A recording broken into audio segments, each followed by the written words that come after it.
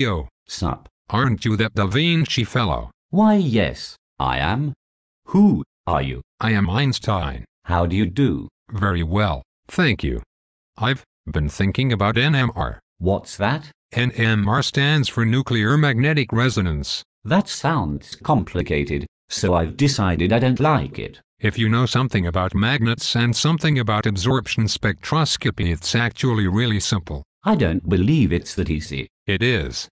Oh, you have to be able to add 1 onto other numbers too. I can add 1 to things. What is 2 plus 1? 2 plus 1 is 3. Do you like my hat? Best hat ever. Tell me more about this NMR. Some atomic nuclei can behave like very weak magnets. They have a charge and a quantum mechanical property called spin. Spin? Spin.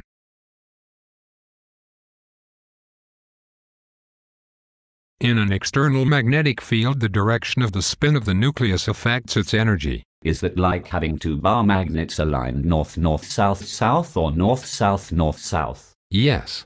That is a good analogy. We know that it takes different amounts of energy to hold magnets in different orientations relative to each other. I see.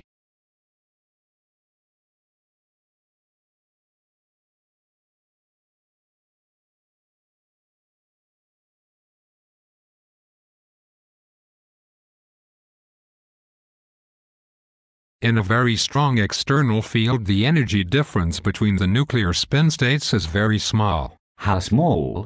Like the energy of visible light? No. Much smaller than that. The energy difference between the spin states is in the radio frequency region of the electromagnetic spectrum. So some radio frequency energy can be absorbed by the nuclear spin to flip it from one spin state to another. That's right.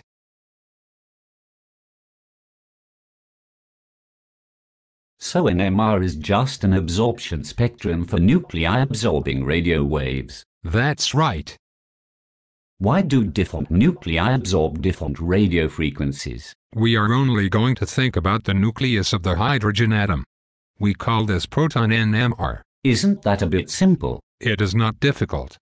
But it's very useful because most organic chemicals have hydrogen in them, and they are all almost the same isotope. So all hydrogen nuclei are the same, and so all the proton NMR spectra look the same? No. The precise frequency of radiation that a nucleus absorbs depends on its environment in the molecule. What do you mean by environment? We mean what other atoms are present and where the proton is in relation to them. This is the chemical environment. Slight differences in chemical environment cause slight changes in the frequency of the radio wave needed to flip the spin.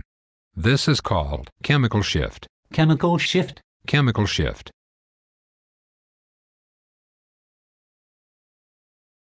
In general, being near something electronegative gives a proton a greater chemical shift. So the protons in chloromethane have a higher chemical shift than those in methane? Exactly. How do we know how many types of proton are in a molecule? Simple. Each type of proton will have a different chemical shift.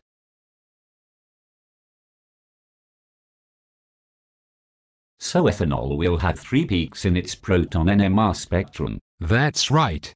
What's more, the relative heights of these peaks will tell us how many of each type of proton there are. In ethanol's NMR spectrum, the peak from the CH3 protons will be 3 times higher than the peak from the OH proton. Whoa, as they say, who?